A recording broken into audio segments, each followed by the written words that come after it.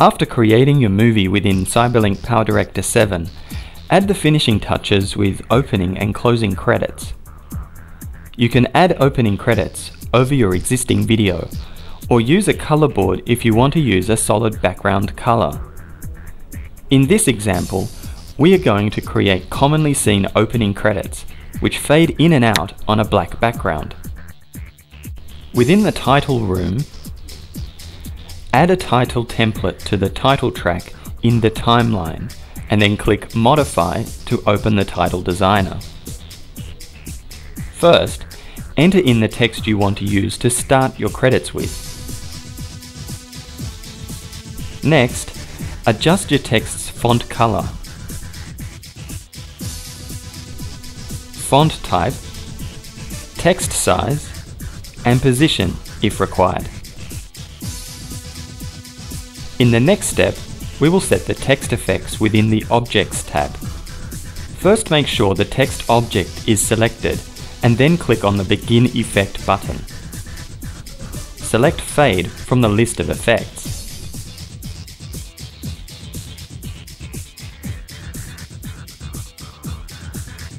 Next, set the amount of time it takes for the text to fade in by dragging the keyframe to the desired position.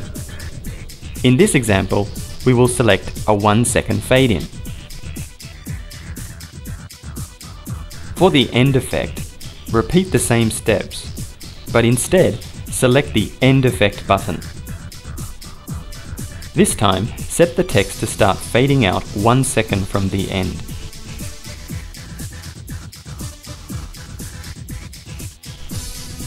Use the playback controls to preview the text.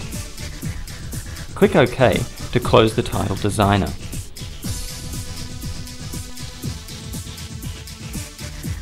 If you need to add more opening credits, drag the original color board to fit the required duration.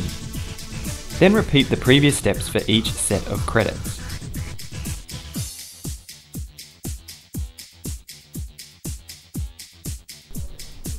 Or copy and paste the first set of credits to use it as a template for the remaining credits. This will save you time and ensure all your credits are the same.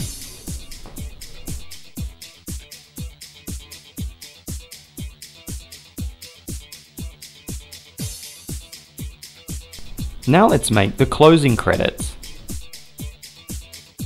For the closing credits, we added a color board and title template as before. Extend the length of the color board to match the estimated length of your credits. In this example, we set it to 20 seconds. Extend the title template to the same length, and then enter the title designer. An easy way to make your closing credits is to type and format them ahead of time within a text editor. Then simply copy this text and press Ctrl+V on your keyboard to paste it into the title designer. To format the text in the title designer, press Ctrl+A on the keyboard to select all of the text and then make the required formatting changes. Press Ctrl+A again to set the text alignment to center.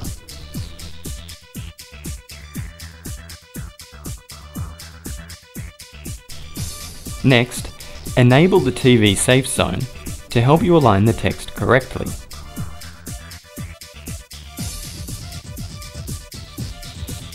Now let's set the text effects within the Objects tab.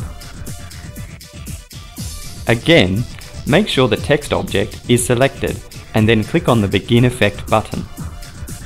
This time select Scroll Up from the list of effects.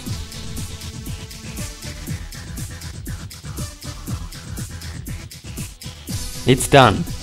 Now preview the ending credits. If you want to change the speed of the scrolling credits, just adjust the length of the title template on the timeline accordingly.